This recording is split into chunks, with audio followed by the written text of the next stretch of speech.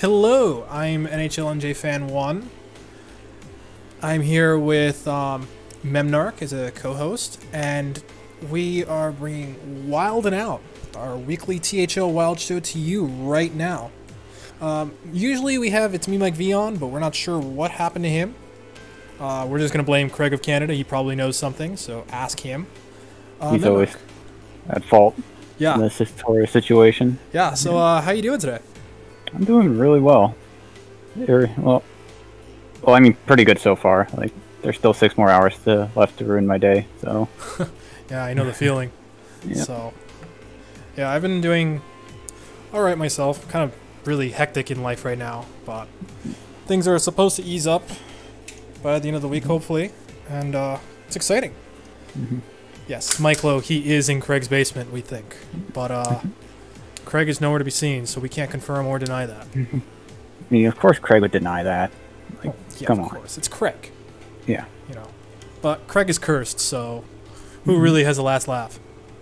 I mean, he's trying to uncurse himself by kidnapping people and putting them in their basement.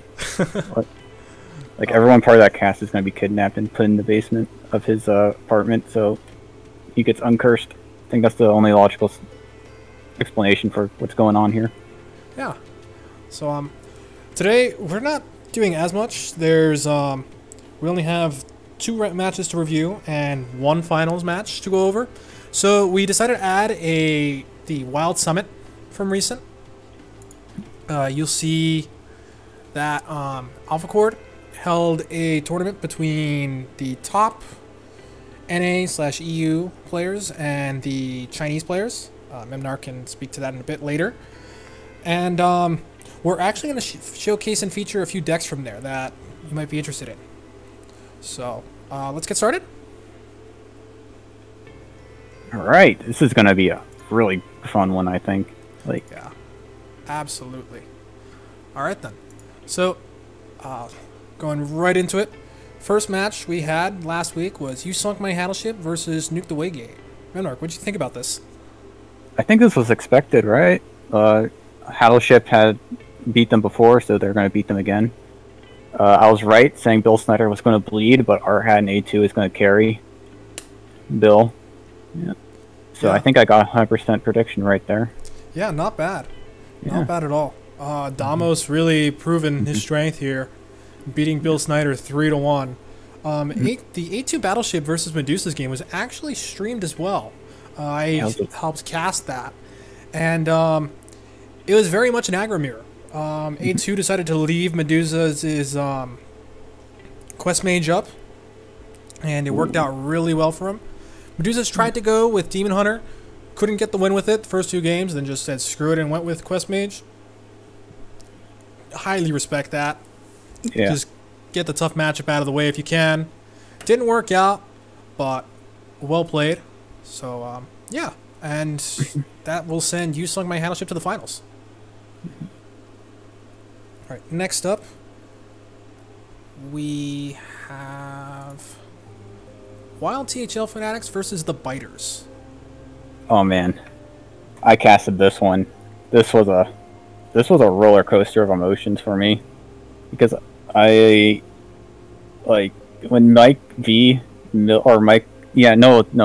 milled the quest for the oh man, that was quite something. Like, I thought he was gonna lose until I realized like he's playing Quest Mage and the Priest, and he doesn't even need the quest to win. So if he was played smart, he can probably still get the W, and he did. But oh man, that game, my heart couldn't take. Like, there was so much going on there, I couldn't handle it. Wow, milling Time Warp and still taking the win over Reno Priest. Well done, Mike Lowe. Yeah. DDoS messed up Doc's match. Okay, so yeah, we'll take that into account. Everyone knows about the DDoS last night, I believe it was, right? No, last night at 8. No, 7:55. Yeah, 7:55 Pacific and 10:55 Eastern. Blizzard was DDoSed. You couldn't get a game in, so hence why that game kind of just never happened. It's not really on anyone, but really the Biters didn't really have a chance here anyway, given the score of the first 2 games. If you win 2 matches, then you do move on. So that match proving to not really matter in the long run. So, well done, Michaelo and Electric Sheep City, taking those wins. Very close ones, too. 2-3. Nice job. Yeah, that was a nail-biter to the end. Oh, man. Yeah. So, let's just take a quick look at the playoffs now. And as we can see, we have Hattleship versus Wild THL Fanatics for this week. They both had some very difficult roads to get through. Wild THL Fanatics having to get through you guys, Memnarch, with that tie. That's insane. A 4 seed getting through. Mike actually brought my lineup. Like, not the exact 120 cards, but a solid 100, not 110 out of 120, I believe, were the exact same. That's impressive. He cut an Ooze for a Loot Hoarder in his Mechathune. He copied the 30 exactly from the from the Quest Mage and the Malagos Druid, and I believe he brought his own secret spice of Reno Priest. Yeah. So, well, so that was like me advancing. Yeah. So, there we go. If it works. That's all my... I mean, it does work. Yeah, it clearly has. So, yeah. We're going to take a look at Hattleship versus Wild THL Fanatics in a bit. Before we do that, though, we want to focus on something a little different. Oh, my bad. We had Alphacord host a Wild Summit tournament featuring top Wild players. It was 7x7, right? 7 against 7? Yeah, 7 against 7. Yeah, so it was a best of 7. We had Mentalistic, Jack, and my co-host Memnarch all playing in it. Several of the games were streamed. You can find that on Reddit, I believe. I can link the post in a second. Like, this was unbelievably close. Like, CN won overall for match points, but from total games won, the NAEU had 17 total games won, and China had 16. So, like, they got the match score, but we had the game score. It doesn't get much closer than that. Like, and I can talk a lot about the games I played, but the most notable thing I think came out of this was the CN deck lists. Like, yeah, we should talk about those. They brought some secret spice. Like, yeah, a lot of them were pretty consistent, except for one archetype that we consider a meme out here, but they seem to be really behind, and that's Linecracker Druid. Dude, Linecracker was actually the nuts this tournament. Like, when we saw that, we're like, this Druid wins the Druid Mirror. This also, like, is a defensive OTK, so it gets by Ice Block. So, like, how do we beat this with anything but aggro? Yeah. Also, Diamond, yes, this isn't THL, but also we don't want like a 10-minute recap of everything and then just be done. Gotta make it interesting, you know? Yeah. So this is a decent ladder deck, kind of tier 2, tier 3-ish, but like in a tournament setting, this is like a tier 1 bring. Like, at least for the one that, at least for the China. That and Reno Quest Mage, I think every single person, or like 5 out of 7, or close to 6 out of 7, brought Reno Quest Mage from China. Yeah, they really like the Reno Quest Mage over there. They brought a lot of lists that are similar to the ones that we see here, though, right? Oh, yeah. There. Let's see here. Their Pirate Warrior is practically the exact same. I mean, I would say their even Shaman was, but then we'll get to that later. Yeah, they brought... That was my match, by the way. They brought quite a strange Reno Shaman matchup. Sorry, even Shaman deck. But I think, Memnarch, we're going to talk about the person that you played the most, Monkey Feifei, right? No, I played... that was Mentalistic that played Monkey Feifei. Monkey Feifei played some weird stuff, too. I played Hong Chen Len. I believe. Alright, let's see. Hey, Zhongjin Len? Yeah, that's it. Yeah, I'm not good at pronouncing Chinese names, so I apologize for butchering that. But before we look at that Even Shaman list, can we take a look at some of Monkey Feifei's list, like his Reno Exodia Paladin? Do you want to walk us through this a bit? Because I don't think we've seen this. This is what massacred Jack. I remember this because...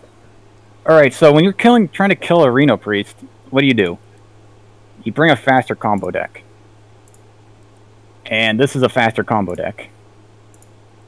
Like, it has the Beardo combo. It also has way more draw, and it's like not terrible into aggro because it has Reno.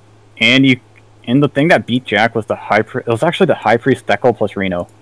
Because that put him up to 60 life, and Jack couldn't kill him, so he had to whittle him down, and that bought enough time for Monkey Feifei to get his combo online. Like, this is like he hard targeted Reno Priest. It looked like pure jank, but this was faster combo with decent into aggro. So if we brought 2 aggro, 1 Reno Priest, this actually was extremely good lineup into it. And there's no way you can prepare for this either.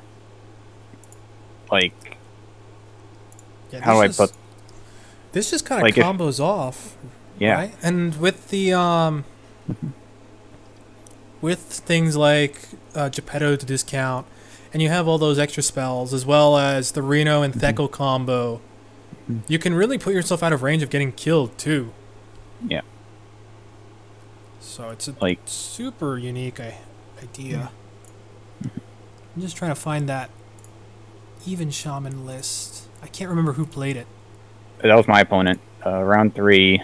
The one that I couldn't pronounce, and we both couldn't pronounce, actually. Says they brought Warrior, Priest, Demon Hunter, and Mage. That's the... Let me get the Twitter account. Zelno tweeted everything. In the meantime, we also have another deck for a Monkey Feifei, a Reno Malygos Warlock. And this was unique because most people focus on the Leroy combo. And this decided to go with Mally instead, which is more burst, but it's also it's a lot more pieces. He also runs Platebreaker. The Platebreaker was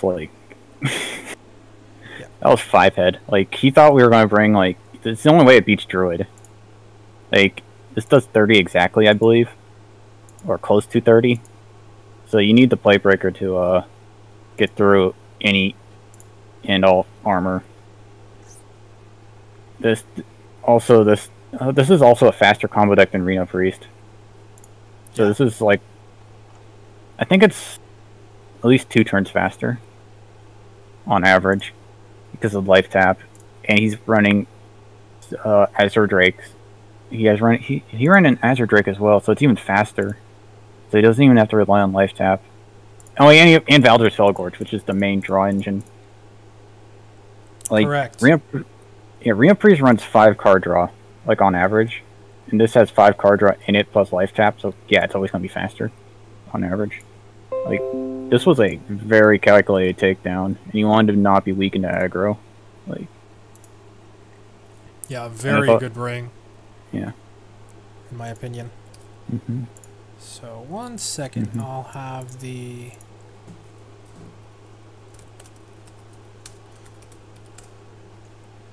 I'm going to just pull up...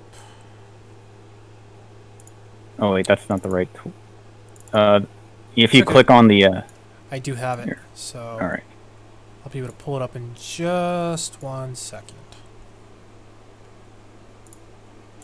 For those watching, bear with me, please. I am not good at this. So I can go into... I've actually been playing this big Even Shaman. So, you've been playing this big Even Shaman, you said? Yes. This is hilarious. This is Octosari, and that scares me. Octosari is one of the best things you can pull off Ancestral, calling an aggro deck. Let me just... the Reno Quest Mages, oh man, they don't know what hit them.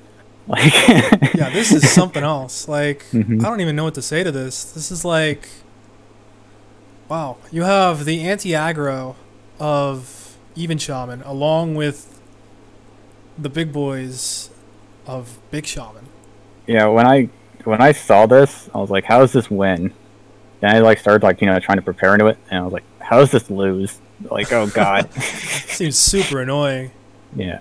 So yeah, very interesting. If anyone's interested, please check out those tweets in that Reddit post. Mhm. There's lots in there to find. All right, so what everyone's been waiting for. The predictions for the final match. It is You Sunk My Battleship versus Wild THL Fanatics. We have R Hat versus Mike Lowe. Bill Snyder dropping to second place, which is a huge shock to play against Dr. Bomb. And then A2 Battleship versus Electric Sheep City. Bill Snyder and A2 both having the same record. A2 always being the 3 seed and Bill Snyder being the 1 seed until this week is just incredible to me. Bill Snyder slumping. Yeah. He What do you past his think? prime. Glory days are behind him. I think that Bill Snyder. God, this is tough.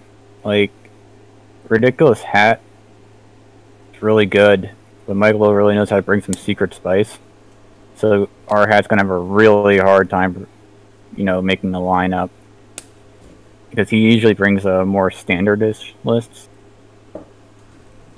Bill Snyder, I think he brings a very he brings similar list each time. He brings a Doomguard Cube, Reno Priest, a Dragon Reno Priest, almost every time, I believe.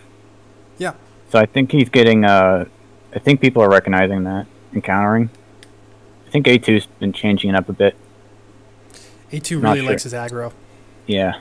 He'll change it up a bit and go full combo or something, but the boy likes his aggro. What can I say? Yeah. I believe that A2 is gonna make Electric Sheep. Electric Sheep's gonna have a real hard time against A2. Yeah. But knowing how A2 is, he's going to go with his comfort picks. So, Yeah. Electric Sheep City, I know you're here. Keep that in mind. Yeah. So, I think that Bill Snyder will attempt to redeem himself and be smacked down by Dr. Bomb. So, and it's going to go to Mike Lowe and Ridiculous Hat. I mean, if this is on stream, Mike Lowe wins this every time. So I think Mike Lowe's trying to get this streamed. Yeah. You're not wrong. Yeah. Our Hat's a busy man, though. Yeah, it's true. Yep. I think it really depends on if this is streamed or not. Guaranteed Mike Lowe victory if it's streamed. I want to give it to Mike Lowe regardless. I think he can beat Really? Our Hat. Yeah. Yeah. Yeah, I am. All right. I'm going to give A2 the only win on Battleship. I keep saying Mike Lowe's going to win each time, and he always does. So Yeah, except for I that one think- time. Yeah. Yeah, I think this is it for Battleship. They're not unbeatable. And even though they haven't been beaten this season, I think this is where they get beat. We're going to see a repeat of the Giants and Patriots. Ooh. Yeah. Yeah, I'm going to go there. Yeah. I don't think we're going to see an undefeated season. So, I'm going to give it to Wild THL Fanatics 2-1. You know what? Which of us is Eli Manning? Eli Manning. Oh, man. don't put that evil on me. I can't figure All that right. out. I think, I have to go if you sunk my Battleship, just so we have differing opinions, right? I guess so. Yeah. Who are you giving it to, though? I think that A2 and Bill Snyder take it All right. for. Okay, I can respect that. So, okay, I think that'll be it for us today. We don't really have too much. This was short. Like, there's nothing really left to talk about. Yeah, like, well, I can talk about. I mean, we should just say thank you, really, to everyone for coming every week. We know we started late, Mm-hmm. and it's unfortunate Mike can't be here because certain someone did something to him, Craig. But yeah, this has been a lot of fun. Oh yeah. Yeah, Like, I'm glad I've been doing this each week, or mostly each week. Yeah. I don't think we'll be on next week because we will have the results. If there's an all-star matchup in Wild, then we'll host that and we'll talk about it quite a bit. We're going to just bother our hat about that and see where that goes. Otherwise, it's been fun, and we will see you guys next season. So, thanks again. Yeah. Thanks, everyone. Yeah. Have a good night.